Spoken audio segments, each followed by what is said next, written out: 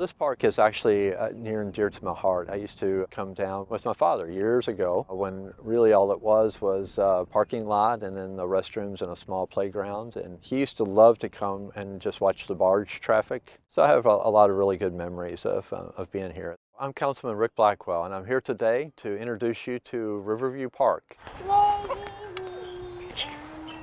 She loves this park. Oh, well, good.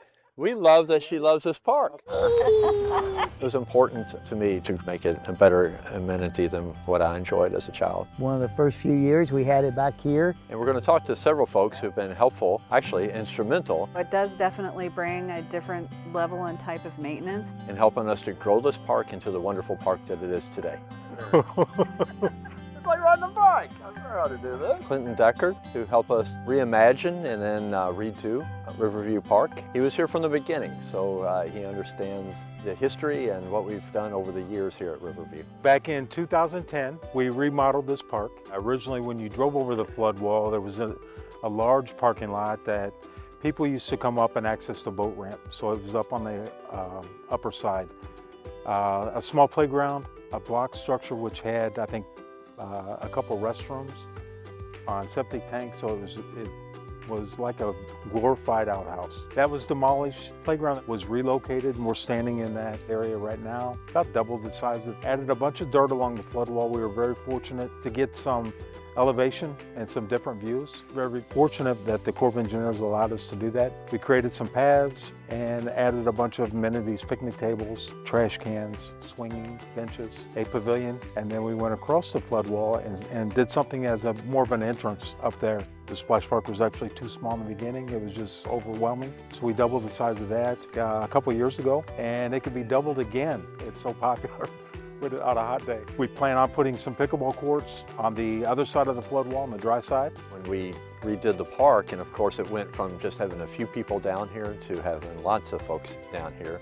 And so we added cameras that are connected to the real-time crime center. And so both on this side as well as on the other side of the flood wall, we have cameras that are always operational. Hopefully helps us with some of the issues that we have with, with vandalism. It has definitely helped with that.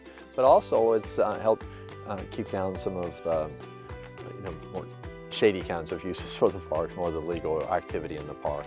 It's been an investment of millions of dollars in this park. District 12 funds have been invested. We also have been fortunate enough to get some of my colleagues to put more money into the budget in order to fund the splash park and so on. It's well used. When I first got in office, I was talking to a grandma, and she was lamenting the fact that we have a park down here, but we don't have any water features. That the only areas, we don't really have many areas in our end of town where you have public access to water other than the river, which isn't a terribly safe thing especially for a young child. And so that's what got us thinking, well, we should be able to do something down here, and working on having a much better view. We call it Riverview Park for a reason. It's got a beautiful river view. But then when we started into it, we very quickly realized that we needed expertise. Parks does some wonderful work, but when it comes to making the investment in a park where you actually have the river to contend with, we ask Waterfront to come down and share that expertise. The lower level parking lot that's there for the boats, it gets flooded every year. Well, lots of times every year. The water comes up, sometimes comes all the way up to the top where our swings are. So it had to be designed in a way that it could withstand that, knowing that you're going to get that. But Waterfront Park gets that every year as well, and so we went to the experts who knew how to address those issues. We ordered this up just for you, Deborah, because we knew how much you liked good weather. I'm here with Deborah Belitsky, the Executive Director of Waterfront Development, talking about what a wonderful partnership it has been over the years with Waterfront in developing this beautiful park. It has. I've enjoyed working with you and really trying to utilize what we have learned over the past 30 years in developing the downtown waterfront and Waterfront Park there, and incorporating some of those lessons learned and bringing that expertise that our team has to Riverview Park as well. Well, it's a beautiful park. There are some differences between parks that are on the river, including the water doesn't always stay where it's at. So we appreciate your expertise, especially with the the lower tier parking lot. Yeah, I mean, the river is the boss. The river always wins. We are sort of just at the mercy of how she decides to ebb and flow, and so it does definitely bring a different level and type of maintenance that's required, and certainly when it comes to constructing within that area that's going to endure some regular flooding, the types of things that you put in and how you engineer everything to really withstand that kind of wear and tear. And then of course when you have a river view like you have here at Riverview, you're going to get a lot of people who just want to come and use it. So it's going to get a lot of traffic as well. It does indeed, and the traffic has picked up immensely since we've added some of the amenities, including swings that we have that overlook the river. They're very popular. They are very popular at Waterfront Park for sure, and it just seemed like a fitting thing to do to extend that here. The river view that you get here is quite different than what you get downtown, and like you said, it's particularly here in the lower McAlpin. The river comes up and down, and being at this beautiful vantage point to watch just how the river changes on a regular basis. I was just talking with these gentlemen back here who are regulars, talking about how the river really takes on a different personality just about every day. So it never gets tiring to come down and enjoy the river view, so why not have a lovely place to sit and enjoy it? It is just great working with you and being able to help connect another area of our community with the river and make sure that our riverfront areas are here for the community to enjoy forever. John Grant, our partner in helping to pull off the Riverview Festival here at the park. Yeah, Rick, it's been really enjoyable all these years I've been able to help you guys out, and the park has really come along the way it's been developed for the community. Thank you. So tell us a little bit about that history of Riverview Independence Festival. I know we got started, I think 13 years ago. I think we only did one of them before you came on board to help us out. Yeah, we're looking to expand it and make it a more viable event for the community, so I had a little experience in doing these things. And one of the first few years we had it back here where the stage was set up.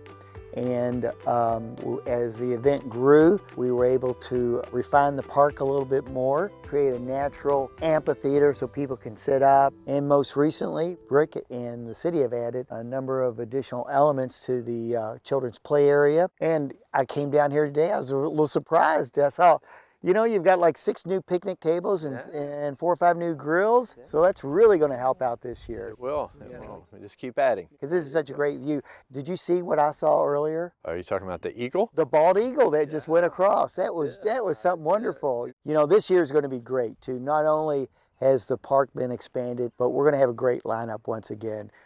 We've got a very unique little thing, musical group. It's called Yappa. Okay, and it's a combination of bluegrass and Latin music combined, and it's really educational, it's really fun. And then we have a high energy band, Cheryl Rouse and her band's coming back. Cheryl's a crowd favorite. She is. And then we were able to, because we did some planning in advance, we've got another favorite that around the community is J.D. Shelburne. Yes. And he's coming off his recent release, Neon Hallelujah. And the Country Music Television is giving that rave reviews, so we're looking forward to everybody being able to come down and enjoy down here. It is free, and you know, not only do we have the music, but we have a number of children's activities that will be happening. We're bringing in the Ecomobile this year. The magic's going to happen down here. What we're going to do is in this little parking lot area, starting on Friday, we'll start building a stage. Sound and lights will come in on Saturday. This area has been refined over the years to create a natural amphitheater so people can sit up and put their blankets out and get close to the show to see it. So it's going to be a great time. And then the grand finale at 10 o'clock. Fireworks! Fireworks! Well, thank you so much for all that you do and all that you have done over the years. It's my pleasure. Now that you've learned a little bit about the park, I invite you to come out and enjoy all the amenities that we have here. And especially we'd like to invite you on June 29th to come out for Riverview Independence Festival. It's a great opportunity to come out and enjoy some fun, family-friendly activities. Everything is free. They have bands, we have fireworks at the end, and lots of great time on the splash park in between.